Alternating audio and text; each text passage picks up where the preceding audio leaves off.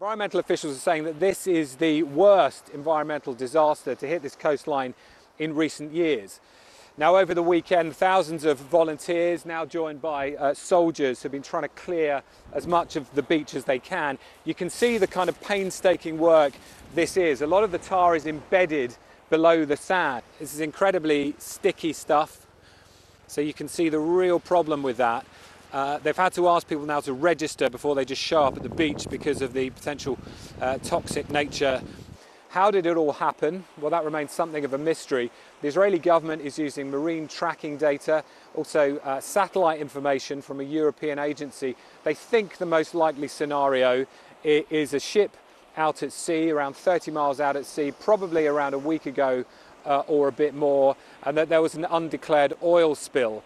And they're using all that information to try and close in at the moment on around 9 different vessels that they think could be the culprits, but so far no definitive answer on that.